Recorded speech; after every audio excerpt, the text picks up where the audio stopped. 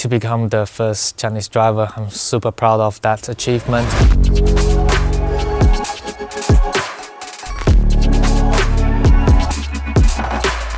I'm Guanyu Zhou, F1 driver for Alfa Romeo F1 team ORLEN, first Chinese ever Formula 1 driver. I love racing, I love motorsports, it's my passion. Hip-hop music, basketball, video games, fashion is all like something I enjoy a lot, but of course motorsports is always in my DNA.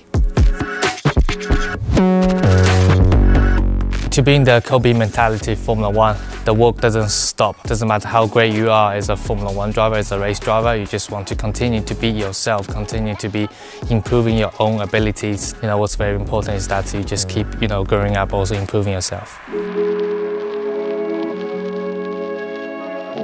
To become the first Chinese driver, I'm super proud of that achievement because that's a dream that I was chasing since I was a little kid, since I first got into a go-kart.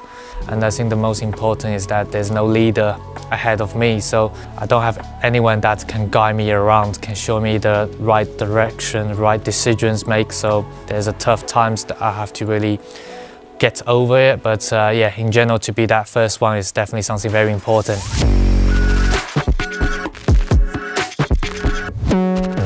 I don't want to be in Formula 1 just for the sake of being here. I want to do well in Formula 1, so straight away adapting. And of course, with the new regulations, new cars, new 18-inch tires from Formula 2, I hopefully can take all that experience into it. I'm ready to not just be there for the first season to learn. I want to be here for the season to learn. I also want to show some very good potential as well. So exciting for the season ahead.